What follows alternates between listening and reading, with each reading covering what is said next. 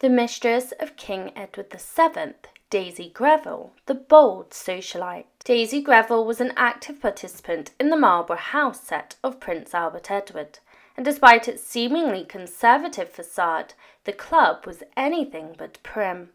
It served as a notorious hub for extramarital affairs, with Daisy often at its epicentre. While cards were also part of the entertainment, the primary focus was on indulging in unrestrained adultery. Join us as we delve into the scandalous tale of Daisy Greville, one of history's most audacious socialites. Frances Evelyn Maynard, later known as Daisy Greville, was born on the 10th of December 1861 in London's Berkeley Square.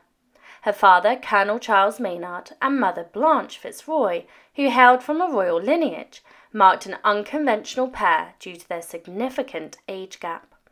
At Daisy's birth, her father was 50 years old, while her mother was merely 18, setting the stage for a life coloured by intrigue and scandal. As the elder of two daughters, Daisy and her sibling, nicknamed Blanchy after her mother, were fortunate in terms of their financial future. Their father stood as the heir apparent to Henry Maynard, 3rd Viscount Maynard, ensuring a substantial inheritance. However, fate took an unexpected turn with Daisy's father, failing to outlive the Viscount. Despite the tragedy, Daisy found herself the sole beneficiary, inheriting the prestigious Eton Lodge in Little Eton, Essex. With her father's passing at the tender age of 4, Daisy's mother wasted no time in remarrying. Blanche Fitzroy's union with Lord Rosslyn, a prominent figure in royal circles, swiftly followed, resulting in 5 half-siblings for Daisy. Despite the loss of her father, Daisy's newfound wealth and familial ties eased her transition into a new chapter of life. With her mother's remarriage and her own maturation, Daisy soon found herself thrust into the world of courtship. Despite being considered a highly desirable match, Daisy encountered a setback when introduced to Queen Victoria's youngest son, Prince Leopold. His haemophilia posed a significant obstacle in their union, dampening the prospects of a future together. Daisy harboured reservations about marrying Prince Leopold, perhaps due to his delicate health. Fortunately, an ideal suitor was closer than she imagined. Francis Greville, Leopold's aide and son of an earl, stood readily available. Though it took some persuasion, Daisy eventually secured her parents' approval, and in 1881 she and Greville reunited in matrimony. On the 30th of April 1881, Daisy exchanged vows with Francis Greville in a grand ceremony held at Westminster Abbey. The event was attended by esteemed members of the royal family, including the Prince and Princess of Wales, who bestowed their blessing upon the newlyweds. Little did Daisy know then, the Prince's presence would soon exert a significant, albeit at times tumultuous, influence on her life. Following the extravagant wedding festivities, Daisy and Francis Greville plunged into high society, hosting lavish parties that garnered considerable attention. However, amidst the glamour lurked a darker reality, as both spouses engaged in extramarital affairs, succumbing to the temptations of youth and recklessness, setting the stage for turmoil ahead. Amidst Daisy's whirlwind of social engagements, a cycling frenzy swept across Britain, known as cyclomania.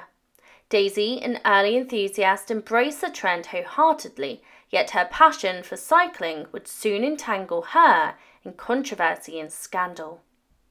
As Daisy and Prince Albert Edward, also known as Edward VII, shared a mutual love for cycling and the fact that he had attended Daisy's wedding, rumours began to circulate insinuating a more intimate relationship between them. Fueled by gossip, the press spun tales of romantic entanglements, prompting a musician to compose a suggestive song about Daisy, further solidifying her status as a topic of fervent discussion. Henry Dacre capitalised on the cycling craze with the song Daisy Belle, a playful take on Daisy Greville's exploits, though the identity of the song's narrator remains ambiguous. Speculation swirled, with many suggesting it alluded to Prince Albert Edward. Such conjecture only served to amplify Daisy's prominence as one of England's most intriguing figures. In 1893, Daisy's father-in-law passed away, signalling a pivotal moment for her and her husband. With his demise came the inheritance of an earldom, propelling them to esteemed Warwick Castle. Here, amidst the opulent surroundings, Daisy found herself at the zenith of society, surrounded by a new circle of affluent revellers. Yet, little did she know, peril lurked beneath the surface. Recognizing Daisy's prowess as a hostess, she was swiftly embraced by the creme de la creme of society, the Marlborough House set, led by none other than Prince Albert Edward, the very figure implicated in the infamous bicycle scandal. This elite enclave bestowed upon Daisy a coveted position. However, with acceptance came unspoken expectations. As a prominent member of the Marlborough House set, Daisy and her female counterparts were subject to a startling decree. They were expected to entertain extramarital liaisons at the behest of the male members. This rule, coupled with a strict prohibition of divorce, ensured the preservation of the set's clandestine affairs. Under the watchful eye of Prince Albert Edward, divorce was viewed as a cardinal sin, capable of inciting scandal and tarnishing the royal family's image. Consequently, any member who dared to seek separation faced expulsion for eternity, a fate deemed far worse than marital discontent. Immersed in the intrigue of the Marlborough House set, Daisy herself succumbed to the allure of forbidden romance, engaging in an illicit affair with Lord Charles Beresford. Despite her mutual transgressions, Daisy's outrage reached fever pitch upon learning of Beresford's wife's pregnancy, a glaring hypocrisy that prompted her to pen a damning letter. Intended solely for Lord Beresford's eyes, Daisy's letter condemning his actions inadvertently fell into the hands of his unsuspecting wife. The revelation of her husband's infidelity plunged Lady Charles into turmoil, shattering her world and exposing Daisy's role in her anguish. Faced with the repercussions of her impulsive act, Daisy turned to Prince Albert Edward, beseeching his aid in retrieving the incriminating letter. Moved by her distress and mindful of her favour, the prince reluctantly agreed to intervene, setting in motion a desperate bid to salvage Daisy's reputation and quell the scandal. The Prince of Wales successfully negotiated the return of Daisy Greville's incriminating letter from Lady Charles, but with a significant condition attached. Daisy must abstain from London for the entire social season. However, the spirited Daisy adamantly refused this demand, unwilling to sacrifice her penchant for revelry for the sake of a letter. Recognizing Daisy's determination, the prince, rather than insisting on compliance, redirected his displeasure towards Lady Charles. With Daisy steadfastly refusing to forego the social season, the Prince of Wales issued a warning to both Lord Beresford and Lady Charles. He cautioned that any scandal sparked by Daisy's letter would spell ruin for their social standing. Shocked by the prince's severity, Lord Beresford's emotions erupted, leading to a confrontation where he forcefully pushed the prince into a nearby sofa, revealing the depth of his frustration and anger. In the course of resolving Daisy's predicament, romantic feelings blossomed between her and the Prince of Wales. As their affair intensified, the prince's friendship with Lord Beresford disintegrated, clouded by a mutual desire for Daisy. Daisy revelled in her newfound connection with the prince, signalling her affection through a grand gesture. Desiring more frequent encounters with the Prince of Wales without arousing suspicion, Daisy devised a clever solution: a private railway station constructed near her residence. This clandestine haven facilitated discreet rendezvous, shielding their affair from prying eyes. However, as their passion grew, Daisy's heedlessness invited looming consequences. As the affair between Daisy and the prince continued, secrecy became burdensome, prompting public appearances together. While Albert Edward's wife initially tolerated Daisy's discreet presence, Her tolerance waned as their liaison became increasingly conspicuous. The escalating gossip surrounding Daisy's romantic entanglements tarnished her once pristine reputation. Another scandal rocked the Marlborough House set, this time involving accusations of cheating, not in matters of infidelity, but at the card table. The Prince of Wales' penchant for baracat, an illicit gambling game, culminated in an infamous dispute where Sir William Gordon Cumming faced allegations of foul play. Unsurprisingly, Daisy found herself embroiled in the ensuing controversy, her presence adding fuel to the already raging fire. Speculations ran rampant regarding the informant who exposed Sir Gordon Cumming's card-cheating scandal, with Daisy Greville's penchant for gossip making her the prime suspect. As the scandal unfolded in court, the media bestowed upon Daisy a distinctive moniker, dubbing her the Babbling Brook, due to her marriage to Lord Brooke. However, the depth of this scandal extended far beyond mere card games. Despite her ongoing liaison with the prince, Daisy's infidelity reached new heights when the prince unexpectedly discovered her in the arms of another man, none other than Sir Gordon Cumming. Daisy's betrayal extended not only to her husband, but also to her clandestine lover, revealing the complexities of her romantic entanglements and the consequences of her actions. The naming of Daisy's first child, Leopold, bore curious significance, given its shared name with her former suitor. Whether a deliberate affront or a peculiar coincidence, Daisy's unconventional tendencies reflected in her choice of names, adding another layer to her enigmatic persona. Following the birth of her daughter, Marjorie Blanche, Daisy disclosed a startling revelation.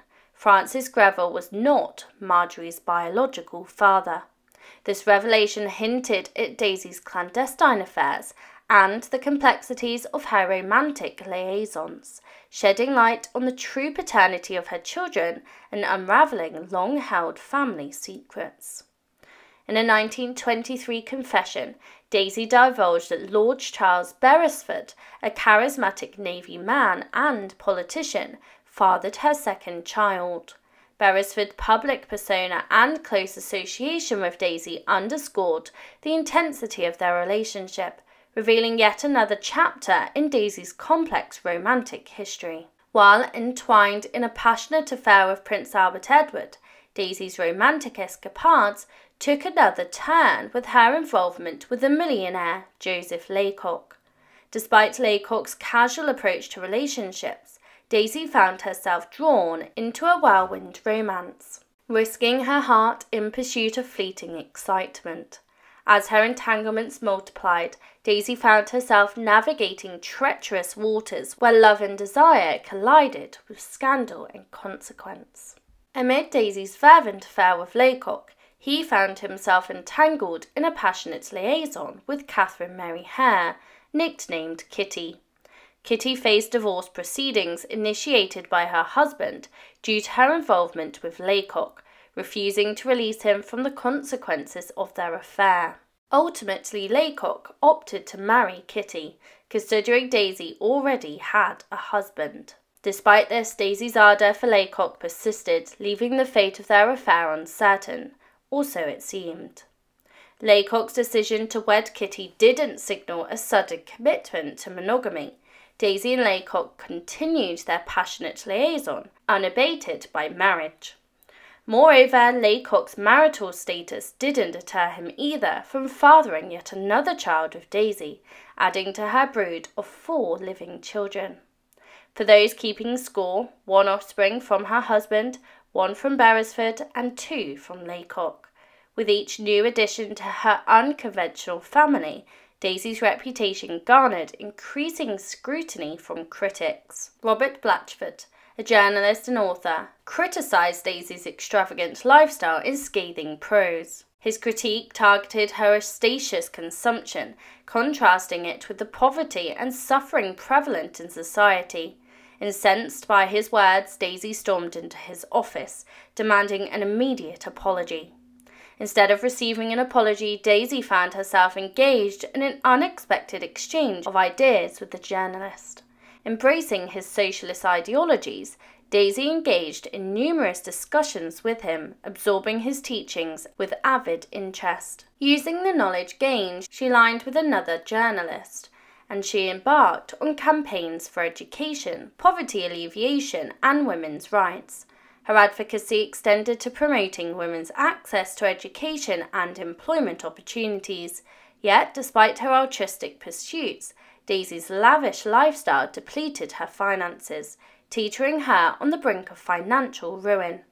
Despite these hardships, Daisy's love for spending persisted, starkly contrasting her dedication to social change. Daisy Greville's extravagant expenditures extended to the transformation of her eastern estate into the botanical marvel.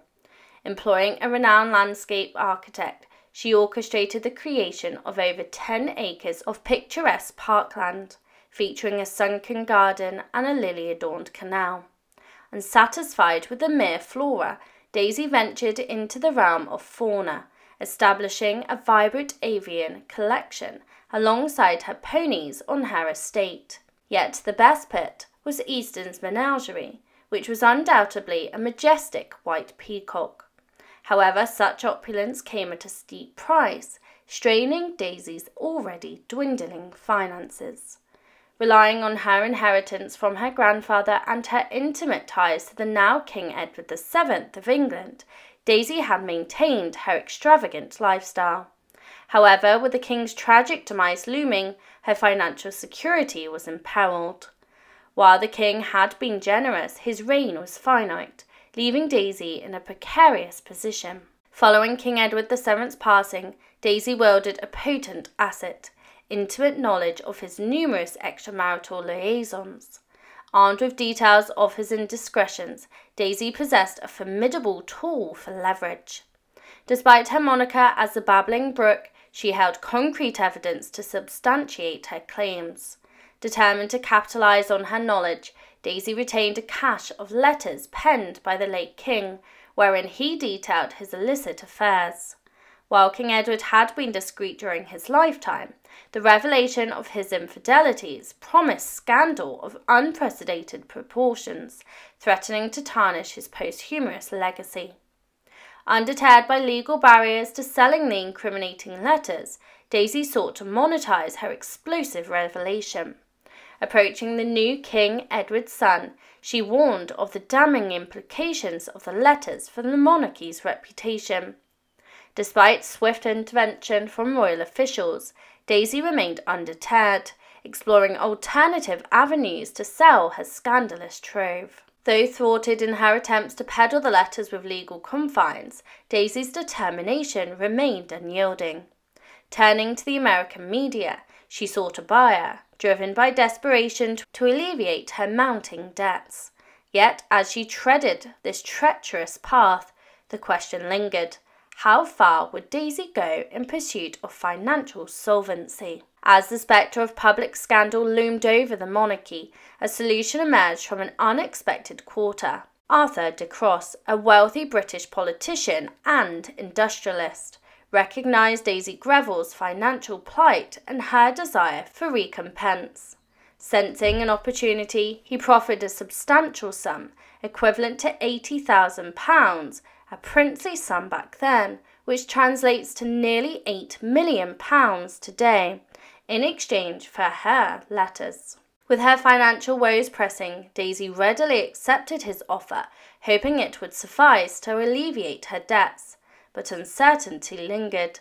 Would this windfall prove adequate? Despite the influx of funds from the sale of her letters, Daisy found herself mired in lingering debt.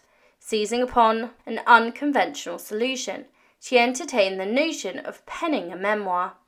Aware of the potential scandalous revelations such a memoir might entail, interested parties negotiated with Daisy to ensure the manuscript remained discreet. In exchange for absolving her financial burdens, Daisy agreed to submit her memoir for editing, permitting the exclusion of any objectionable content. Daisy's memoir, Life's Ebb and Flow, eventually emerged, albeit heavily sanitized to appease concerned parties. While some anticipated scandalous revelations, the memoir received scathing criticisms from an unexpected source. Daisy's own daughter condemned it as vulgar muck. Despite familial reproach, the memoir continued, offering a poignant glimpse into Edwardian society. This newfound pursuit signalled a departure from Daisy's normal pursuit of romance and scandal. In her twilight years, Daisy found solace and purpose in writing, penning a diverse array of books, spanning from social issues, historical narratives, and her passion for gardening. While she was often depicted as part of a royal duo, the truth revealed a solitary rider. Daisy never remarried after her husband's passing. Although she did maintain her independence, it's conceivable that she still indulged in occasional companionship along life's journey. Daisy Greville passed away from natural causes on the 26th of July, 1938, at the age of 76, leaving behind a legacy that transcended scandal and romance, and it was etched in the pages of literary endeavours. Daisy Greville, a woman whose relentless pursuit of beauty and financial solvency defied the norms of her time. From the lush landscapes of her eastern estate to the corridors of power where royal favour was both coveted and precarious. Daisy's story focuses on the tensions between the extravagance and constraint. Yet amidst scandals and financial turmoil, Daisy's legacy endures not only in the verdant gardens she cultivated, but also in the resilience that she displayed, ultimately finding solace and purpose in the written word.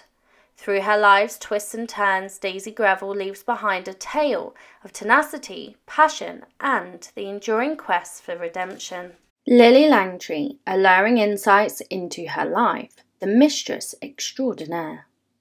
Unbelievably captivating and an absolute enchantress, Lily Langtry captivated the imagination of the 19th century London.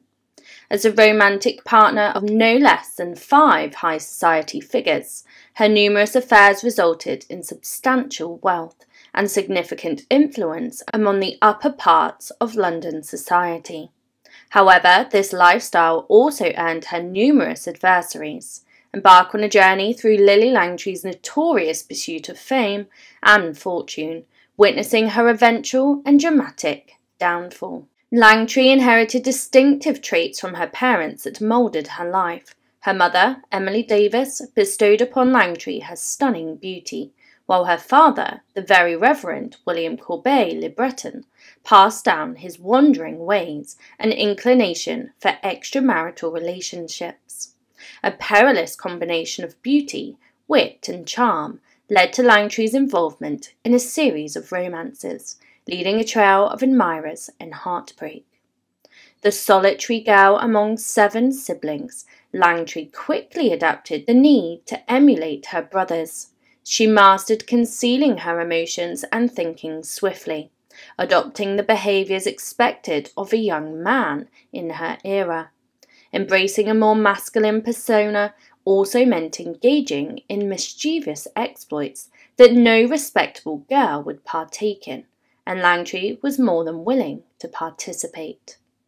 Langtry and her younger brother Reggie had a favourite prank that they enjoyed playing on nightly visitors to St Saviour's churchyard. Balancing on stilts and draping themselves in a white sheet, the mischievous duo haunted the churchyard, providing unsuspected visitors with quite a fright. They might have continued undetected if not for a stern warning from an enraged local threatening to use cold lead if the antics persisted. While the prank ceased, Langtry's penchant for mischief was just beginning. Unlike her brothers, who had a tutor covering languages, math, music and art, Langtry had a French governess focused on teaching needlework and household management, although Langtry resisted. Unhappy with her lessons and the governess, Langtry's father eventually conceded, allowing her to receive the same education as her brothers. Armed with beauty and intellect uncommon for women of her time, Langtry's ensuing journey was hardly surprising. At a mere 14 years old, Langtry captured the heart of 23-year-old Lieutenant Charles Spencer Longley, stationed on her home island of Jersey. Despite Longley's infatuation, Langtry herself remained largely indifferent to his advances. Despite her lack of interest, Longley proposed to the young girl, only to receive an answer far from what he hoped for. The proposal did not unfold as planned. Apart from Langtry's disinterest, her age made marriage inappropriate. Heartbroken, Longley took the logical step. He requested a transfer back to England, putting as much distance as possible between himself and Langtry. Despite continued proposals from other local men, Langtry's sights were set on the bustling metropolis, and she had no intention of remaining in Jersey. During that era, socially connected young women like Langtry concluded their education in London, immersing themselves in high society social gatherings and parties. At the age of 16, feeling prepared, Langtry departed Jersey for the dazzling lights of London. She, accompanied by her mother and adorned in a splendid ball gown tailored exclusively for her, she anticipated making a significant impression. However, her initial encounter with high society turned into a complete fiasco. Langtry's introduction to London's social scene encountered unexpected hurdles. Her upbringing made her conspicuously stand out at the social events that she attended. Despite wearing her ball gown with pride, it seems woefully outdated compared to the fashionable styles of London. Feeling like a clumsy peasant, Langtry eagerly awaited the evening's dismal conclusion. Disappointed, she returned to Jersey, but her fortune was about to take a turn. 4 years following her disastrous London debut, Lily encountered Edward Langtry, the owner of an opulent 80-foot yacht named the Red Gauntlet. Enchanted by the yacht, Edward's wealth, and the influence it afforded him, Langtry swiftly attached herself to him, and the two embarked on frequent sailing excursions together. Although Langtry primarily admired him for his wealth, Edward's feelings were deeper. Edward's love knew no bounds. The couple enjoyed racing their yacht together, and once, during a race, Langtry fell asleep. Respecting her need for beauty sleep, Edward refrained from firing the Victory cannon, a necessary step to formalise his win. 2 slower boats passed him, resulting in a loss solely because his lady love needed some rest. Regrettably, the display of devotion failed to impress Langtry's parents. Described as a pudgy chap, his weak mouth overhung with a walrus moustache, and his conversation powers limited. Edward Langtry did not meet Millie's family's standards. However, the stronger their disapproval, the more determined Lily became to marry him. After only 6 weeks of acquaintance, the couple wed, spending their honeymoon in style on the Channel Islands. Their bliss, however, was very short-lived. Upon relocating to Southampton to begin their new life together, Lily contracted typhoid fever, plunging her into a month-long perilous illness with only her husband for care.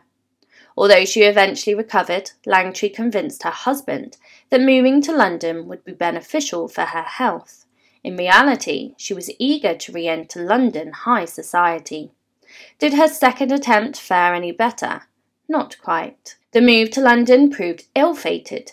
Invitations to social events were scarce, leaving Langtry often confined to her bed with nothing but books for company.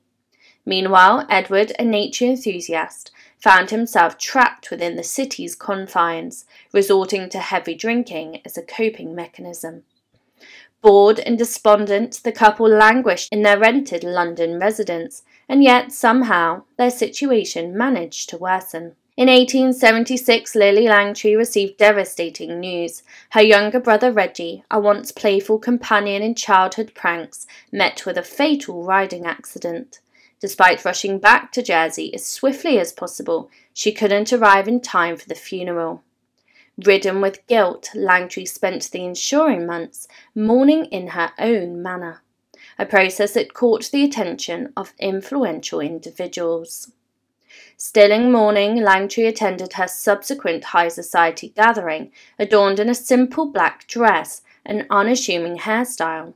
Amidst the room of women adorned in elaborate ball gowns, Langtry's understated elegance and sombre attire distinguished her, an observation not lost on the attending artists. Some covertly sketched the enigmatic young woman, propelling her into the limelight. During the event, George Francis Miles, another attendee, discreetly produced numerous sketches of Langtry. These sketches found their way into London shops. Her image graced postcards, and storefronts were adorned with her likeness to attract attention. Artists vied for the privilege of using her as a model for their portraits. Langtry willingly posed for numerous artists as her fame soared, with a particular portrait causing a significant stir. Clad in her now iconic black dress, Langtry posed for painter Sir John Everett Millais, aiming to capture the hue of her pale complexion and towering stature on canvas. The resulting painting, a Jersey lily, coupled with her distinctive skin tone, bestowed upon her a new moniker, the Jersey Lily. The Royal Academy showcased the artwork, catapulting Langtry into the adoration of royalty. While attending another high society event with her husband, Langtry crossed paths with Queen Victoria's son, the Prince of Wales, Albert Edward, also known as the future King of England. Obsessed by the widely circulated images of her, the prince orchestrated a seat next to her at dinner, leaving her unfortunate husband relegated to the opposite end of the table. Initially overwhelmed by the attention, Langtry soon succumbed to Bertie's charms, marking the commencement of the most renowned public affair of the era. The affair between Langtry and the prince became evident to all, including both Langtry's husband and the prince's wife, Princess Alexandra. Langtry's husband sought solace in drink, often disappearing for extended fishing trips. Meanwhile, Princess Alexandra chose to turn a blind eye to the affair, treating Langtry with kindness. The princess's apparent acceptance left Langtry with a sense of security, or did it? Langtry came to the realization that emulating the social grace of high society ladies was an unattainable goal for her. However, with the prince's support, society opinions became inconsequential. Despite persisting in social faux pas, such as once asking a man who was the President of the United States who he was, Langtry ceased caring about public perceptions. There was, however, one individual that she aimed to impress. Langtry harboured a bold desire to meet Queen Victoria, a daring move given her ongoing affair with the prince. Nevertheless, the prince facilitated the meeting, though the Queen's reception was less than warm. Despite the monarch's cold demeanour, the encounter catapulted Langtry into a social whirlwind, with invitations pouring in to meet some of London's most influential figures. However, her rapid ascent to fame foreshadowed an even swifter descent to rock bottom. Langtry's popularity began to wane with the arrival of Sarah, a French stage actress whose golden voice and stage prowess rivaled Langtry's beauty. Even the prince took notice. As Bertie's interest in their affair waned, Langtry's party invitations dwindled, and the financial support from affluent friends and patrons vanished. In its wake, creditors began closing in. With finances depleted, Langtry faced the onslaught of creditors. Discovering her husband lacked the anticipated wealth, creditors declared them bankrupt. When they came knocking for repayment, Langtry's husband embarked on an extended fishing trip, leaving her to liquidate her possessions to settle the debts. Bereft of spousal support, Langtry sought solace in the arms of another man. Prince Louis of Battenberg succumbed to Langtry's allure as her husband's abandonment and their bankruptcy unfolded. Hindered by the turmoil, Langtry couldn't invest the time or emotional energy in a lasting relationship with him. Their affair proved short-lived, and the news of the events led to Prince Louis being sent away to serve in the Navy. The affair reached its conclusion when Langtry discovered her pregnancy. With uncertainty surrounding the baby's paternity, Langtry retreated to Jersey to conceal the pregnancy from the prying eyes of the gossiping society ladies in London. Deciding to keep the birth a secret, she enlisted the help of an old friend. Though the Prince of Wales no longer sought Langtry as a mistress, their friendship endured, and he was not one to forsake his friends. Providing her with financial support, he persuaded her to spend the remaining months of her pregnancy in Paris, where her identity and story remained unknown. Grateful for the assistance, she accepted the funds and followed his suggestion. Yet a minor complication soon emerged in her plan. In her quest to conceal the true paternity of her child, Langtry devised a plan to present her husband as the father. To change the pregnancy timeline, she dispatched him to America under the guise of assessing and valuing some land. This suggestion wasn't entirely implausible, given his ownership of land in Northern Ireland. Unfortunately, he completed his assignment ahead of schedule, resisting Langtry's attempts to keep him away for an extended period. Langtry gave birth to a girl, Jean Marie, revealing through the timing that her husband was not the father. Their relationship began disintegrating further, and her husband's escalating drinking habits and Langtry's waning interest led to their separation. Yet this separation marked only the beginning of the saga, particularly for her husband. Despite numerous attempts to secure a divorce, Langtry's husband repeatedly rebuffed her petitions. Wild rumours about him circulated, and rather than disprove them, Langtry remained silent.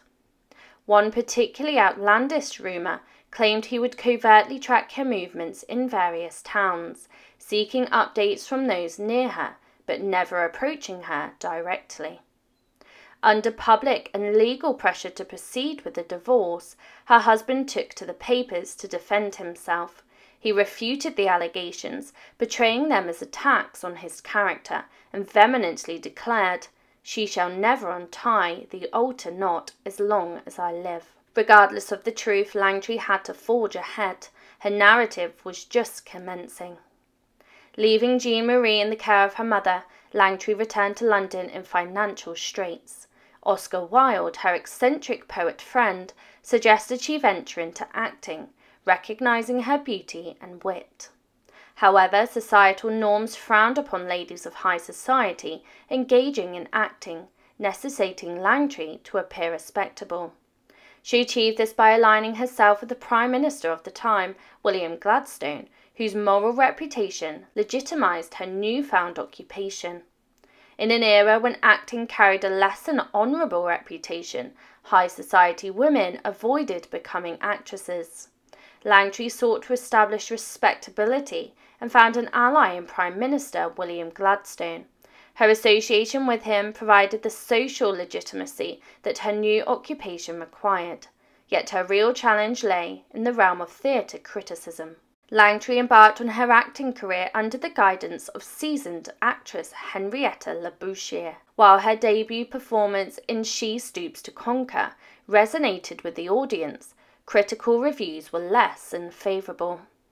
Many did not take her seriously, a setback that could have prematurely ended her acting career, if not for significant assistance from the royal circle.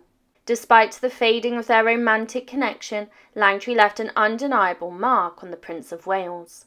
When he discovered her new venture, he supported her by attending her performances. Wherever the prince went, crowds followed. With Langtry's acting skills improving under her mentor's wing, she garnered a significant following that propelled her career to new heights. In 1882, Langtry embarked on a theatre tour of America with her recently established theatre company. Initially apprehensive about going international, her concerns proved unfounded. Langtry captivated American audiences, breaking box office records with each show. America embraced her, and in return, Langtry would find love on American soil. For the first 18 years of her life, Jean Marie, the daughter Langtry left behind in Jersey, remained unaware of her true parentage. She believed Langtry to be her aunt, and Langtry's ex-husband was assumed to be her father. The revelation came when, on the verge of engagement, someone inadvertently disclosed the truth. Shocked, Jean Marie learned the reality of her parentage. Jean Marie's fiancé revealed the truth. Her mother was her grandmother, her aunt was her real mother, and her father was likely Prince Louis of Battenberg. This revelation, based on Langtry's numerous affairs, left Jean-Marie angry and humiliated.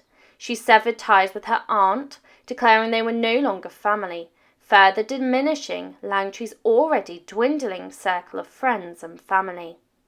Historically drawn to wealth, Langtry commenced another affair with the immensely wealthy Frederick in America. The affair made headlines, ensuring sold-out shows as audiences clamoured to witness the captivating woman, causing men to lose their composure. Despite her husband's refusal to grant a divorce, Langtry revelled in her newfound wealth. Lily's life with Frederick unfolded in luxury. He whisked her away to an extensive European trip, purchased a townhouse in pricey New York City, and in a grand gesture acquired a private railway carriage designed by Langtry herself for a hefty $1 million. Langtry had hit the jackpot. With her newfound affluence, Langtry invested in American industries and real estate, allowing her to become a US citizen and legally dissolve her marriage. The divorce concluded, Edward Langtry faded into obscurity. Lily embraced her new life with Frederick, determined to leave her past with her ex-husband behind. Soon after, news of Edward's passing reached her, and her response was unsparing. In 1897, Langtry's ex-husband found himself on a passenger ship in the Irish Sea, where an unfortunate fall led to a fatal head injury. Despite being sent to a doctor upon docking, Edward did not survive. When Lily received the news, it elicited little emotional response. Later, she sent a letter of condolence to another widow, stating, "I too have lost a husband, but alas, it was no great loss," a cutting remark indeed. Langtry continued to augment her wealth by delving into thoroughbred horse racing, quickly assembling a stable of horses. She participated in races and accumulated prize money. During this period, Langtry crossed paths with George Alexander Baird, a wealthy Scotsman prominent in the horse racing scene. Predictably, the two embarked on an affair. However, this liaison proved perilous for Langtry. Baird's reputation was less than stellar, characterized by aggressive behavior, frequent clashes with authorities, and a hot temper, association with questionable individuals, and jealousy, a toxic combination. Baird's violent outburst towards Langtry, including an incident that left her with 2 black eyes, resulted in a 10-day hospital stay. Furious, Langtry swore off Baird, temporarily at least. After the violent episode, Langtry remained secluded at home as her injuries healed. Baird, seeking forgiveness, resorted to sending her jewels and money, a strategy that typically worked with Langtry. This time, however, she remained unmoved and planned to press charges against him. Baird, desperate to win back the Jersey Lily, struggled for ideas until he remembered the one irresistible thing for Langtry. Baird devised a foolproof plan to regain her favour. He bought her a yacht named the White Lady.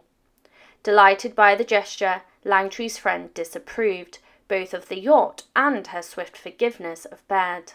Langtry candidly told a friend, "I detest him, but every time he harms me, he gives me a cheque for £5,000.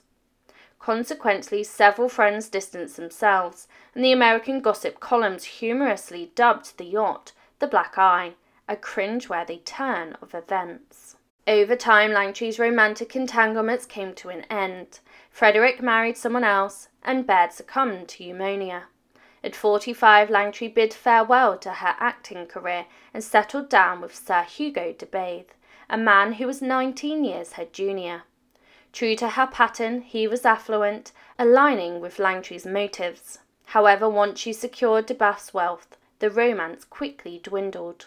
With financial security, Langtry frequented the gambling tables in Monte Carlo during her leisure time. Beyond her striking beauty, she displayed a penchant for luck, often winning substantial bets.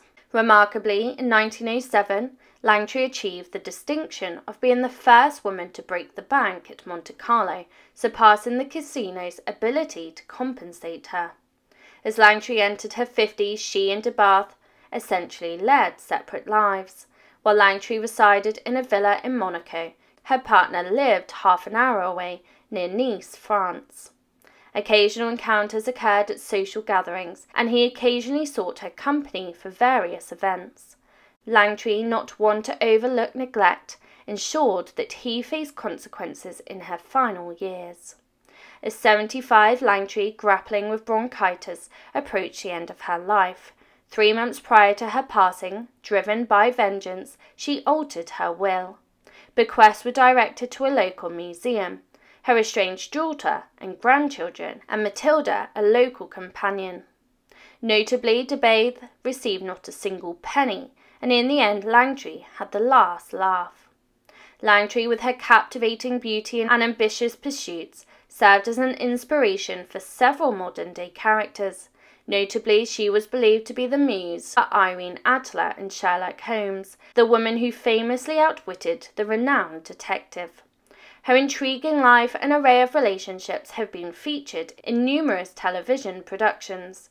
Given the dramatic nature of her life, it's foreseeable that she will continue to captivate imaginations for years to come. Lily's life unfolds as a captivating tale of passion, scandal and resilience. From the heights of high society to the tumultuous world of acting, Langtry navigated a maze of relationships and challenges with unwavering determination. Her legacy as a woman who defied social norms and inspired characters in literature stand as a testament to the enduring allure of her remarkable journey. People perceive Victorian era as one of the public acting prim, proper and buttoned up, but Alice Keppel proves that what went on behind closed doors was very different. Keppel was one of the most scandalous women of her day, with scandal and antics taking place behind tightly closed bedroom doors. I will be taking a closer look at the life of Alice Keppel. On April 29, 1868, Alice Keppel was born into privilege with a silver spoon pretty much in her mouth from birth. She was born to parents Sir William Edmonstone and his wife Mary Elizabeth Parsons. The couple were renowned members of the English nobility and direct descendants of the royal house of Stuart. Alice's full birth name was Alice Frederica Edmonstone, but her parents gave her the boy nickname of Freddie, due to being more like her brother than her 7 older sisters. Not only did she act like a tomboy, but she also showed a great interest in them too. It was when she became a woman in her own right that she shredded the tomboy identity she had grown accustomed to during childhood. She was the epitome of beauty in the eyes of the Victorians. She had wide blue eyes, a tiny waist, and most infamously, a plump chest. Keppel gave up the nickname Freddie for Flirtatious Freddie when she began to show off the assets she was born with. But she started to get a reputation for being a bit of a hussy. Although she was the epitome of pretty, her secret advantage was her amazing intellect too. She was highly communicative with people, and she could get them chatting for hours.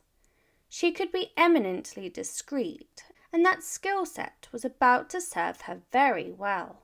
Alice did what was expected of her as a young, blossoming woman, and in the summer of 1891, the 23-year-old Alice got married. Her choice of groom was the well-respected and handsome Lieutenant Colonel George Keppel. He was a soldier whose family had a deep history of serving the royal family. But despite being handsome and well-respected, he couldn't fulfill all of her needs. She had very expensive taste, and the income from the military just did not cover it. In order to bring in some extra cash into the household, she could have gotten a job, but instead she took a controversial approach to her financial worries. She began to attract wealthy men and started extramarital affairs, essentially using her renowned beauty and discretion to become a Victorian mistress, and she was extremely good at it. Her first lover was Ernest Becket, the second Baron of Grimthorpe, and he was much older than Keppel.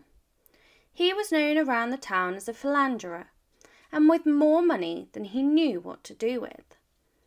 It wasn't long after she started up this affair that she found out that she was pregnant. This put her in a difficult position in 1894. There were no DNA tests available back in the day, so she had absolutely no idea who the father of her child was. When Alice gave birth to a little girl named Violet that summer, and even her own family members were concerned that Grimthorpe was the dad. You would expect this would cause outrage for her husband, but surprisingly, they had an open marriage. This was not unusual for the times.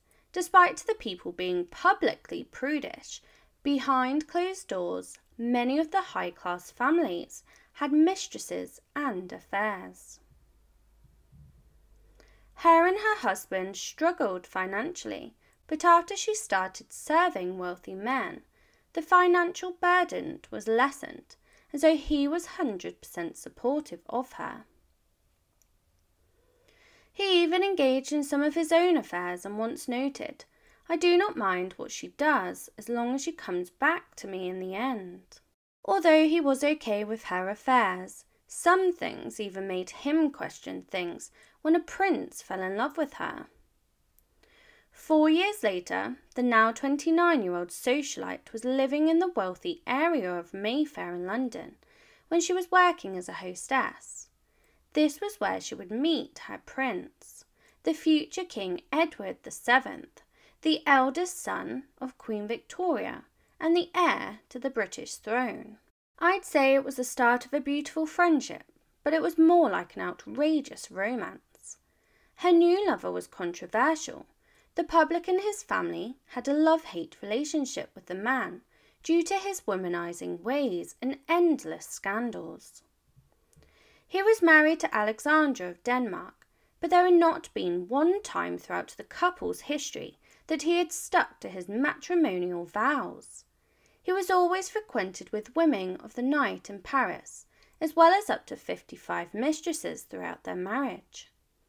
He had a particular thing for other married women in the form of beautiful actresses and noblewomen throughout England.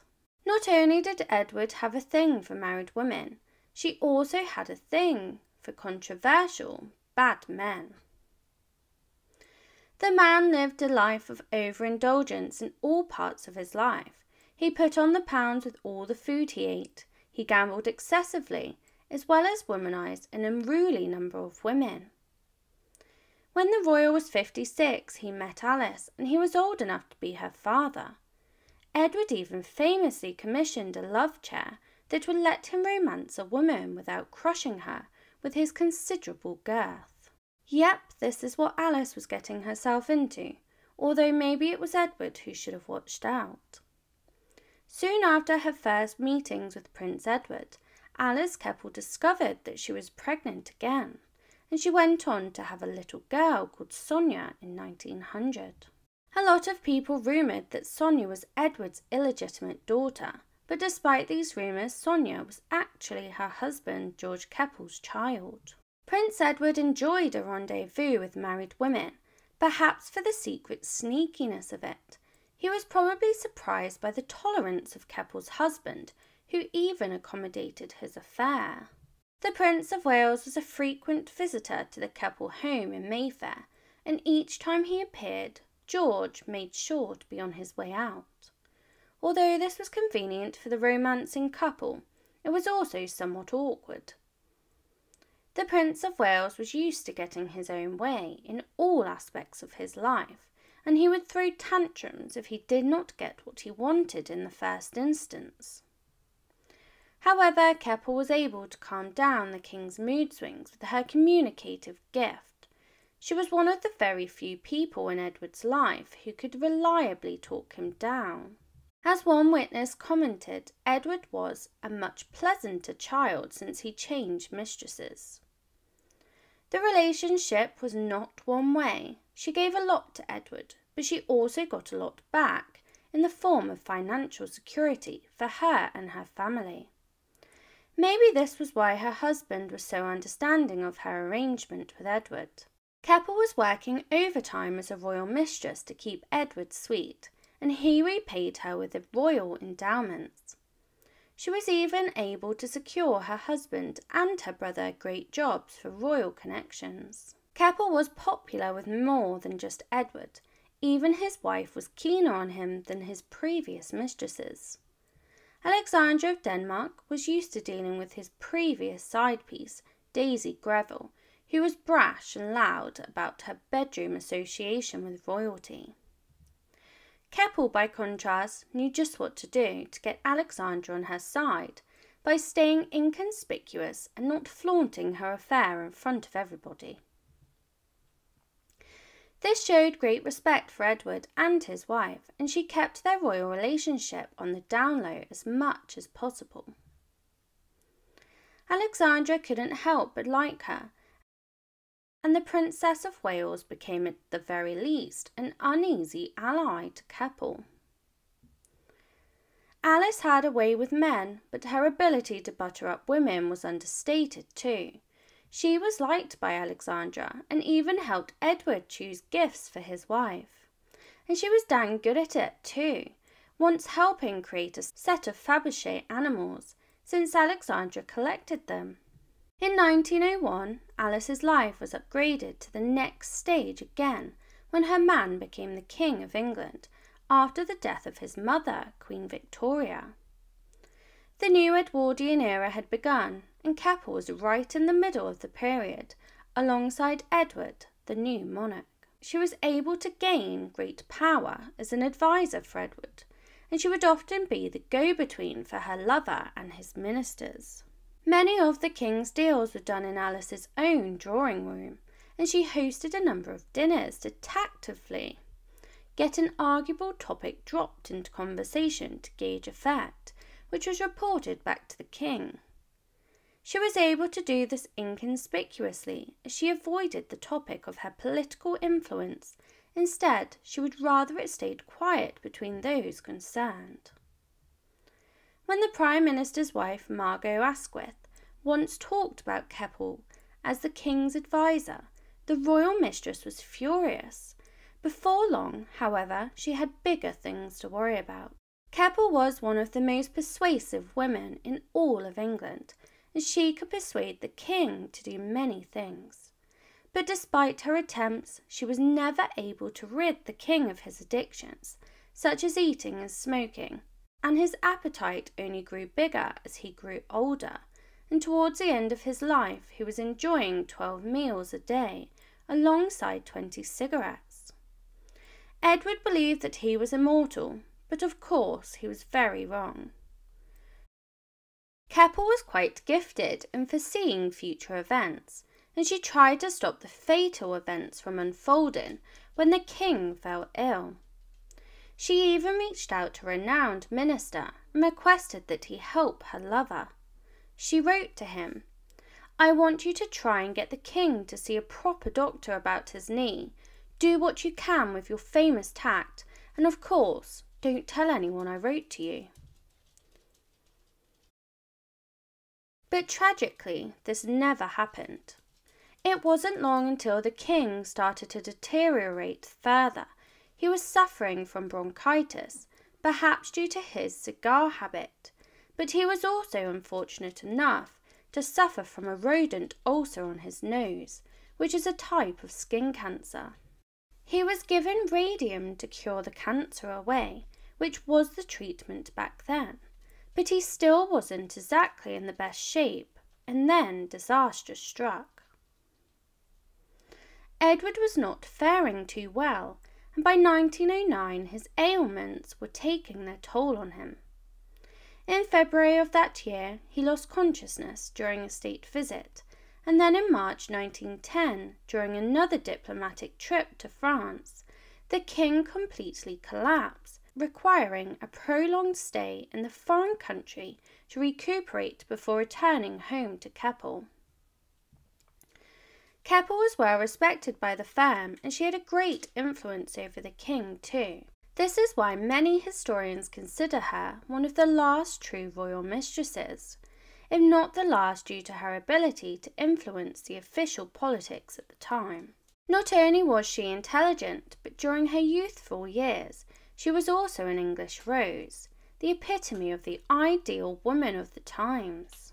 One writer said of the famed mistress and society hostess, she could have impersonated Britannia in a tableau vivant and done that lady credit. She was a very busy lady. She had many roles as a wife to her husband, a mother to her children, and now the mistress of the king. She managed to keep them all happy, as her daughter expressed, because it was just in her nature. Violet noted that her mother not only had a gift of happiness, but she excelled in making others happy. She resembled a Christmas tree laden with presents for everybody. When her king returned to her in the spring of 1910, her life was about to change forever. They were never able to properly reunite ever again, as the king suffered a number of consecutive heart attacks in a row on the 6th of May 1910. The king did not give up. He refused to admit his frail state, instead adamant that he would continue and refusing to lie down. He is quoted as saying, "No, I shall not give in. I shall go on. I shall work to the end." Alice got a whiff of the king's imminent death. She was beside herself. She put her composed state aside, instead breaking down in tears, busting through the palace, and impolitely running to be at his bedside. Although Alice had gained a friend in Queen Alexandra, who graciously allowed her in, the situation was awkward, and understandably the consort was not thrilled by the public display of affection from the king's mistress while he lay on his deathbed. Edward was surrounded by the women he loved, Alice and Alexandra, and in an attempt to reduce the tension between the women, he ordered Alex to kiss Alice. This commandment did not smooth the situation, and instead made it much worse. At this point, even the polite and patient Queen Alexandra couldn't take it any longer. She instead turned to Alice and demanded that she leave the room. Keppel's response has gone down in history. She had been given a direct order by the Queen, who was of a higher ranking than her. The realization that she would never see the king again dawned on her, and she became hysterical in her response. She broke down into rage sobs, screaming, "I never did any harm. There was nothing wrong between us. What is to become of me?" Sadly, it didn't end there. Keppel was so beside herself and out of her mind with grief that she couldn't even leave the king's bedside of her own free will.